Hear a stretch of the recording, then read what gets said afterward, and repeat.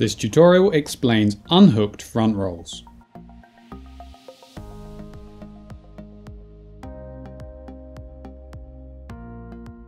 The kite should not climb during the unhooked front roll.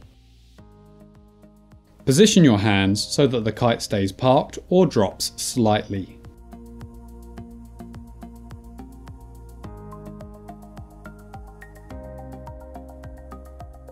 Ride downwind to drop line tension and then unhook.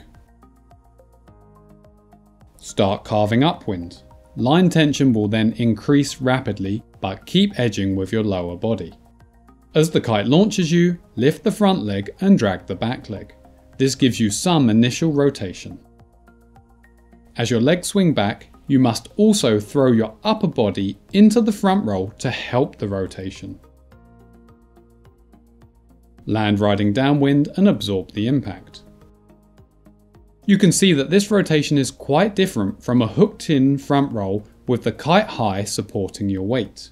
You do get some initial rotation from the board like a basic front roll, but this generally won't be enough, so you have to help it.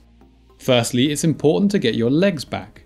This makes your mass sit close to the axis of rotation, and it's now far easier for your body to rotate.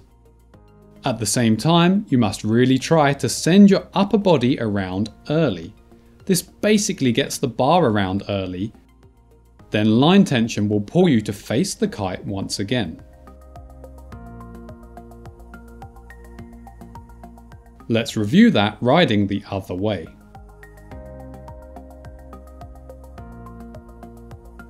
Ride downwind until it's easy to unhook. Carve hard upwind to rebuild line tension. Just before the kite launches you, lift the front leg and drag the back leg for some angular momentum. Allow your legs to swing back to make better use of your angular momentum. Twist your head, shoulders and torso into the front roll. Bend your knees and hips to absorb the impact. I can't emphasize enough the importance of twisting your upper body into the roll. So let's look at what happens if you do not. You can see that the kiter gets plenty of angular momentum from the board on launch. However, they do not twist their torso. Their chest faces downwind, then line tension keeps them facing the kite, cancelling out the rotation.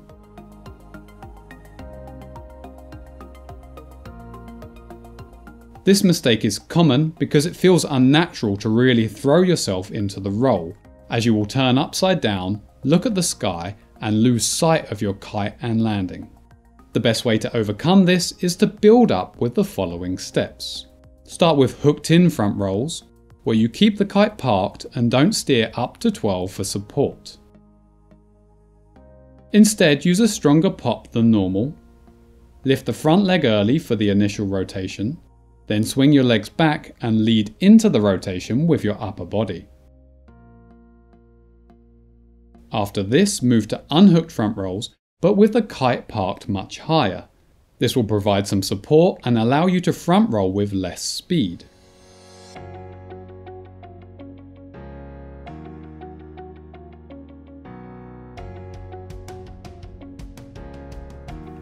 As you build experience, you will be able to park the kite lower, use more speed, more pop, and a more athletic rotation.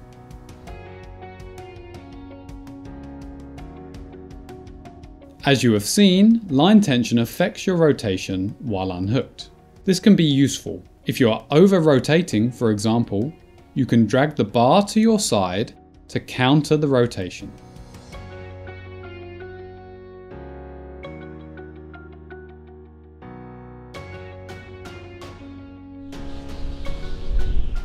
Thanks for watching. Open our Off the Hook playlist for more unhooked tricks.